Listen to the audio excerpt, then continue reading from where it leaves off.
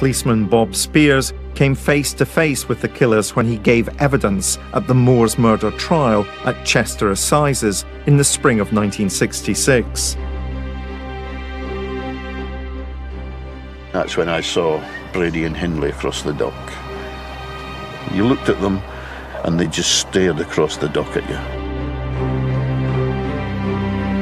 Deep-set, staring eyes.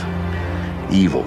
In December 2011, Brady won his appeal for a public mental health tribunal to rule on his sanity.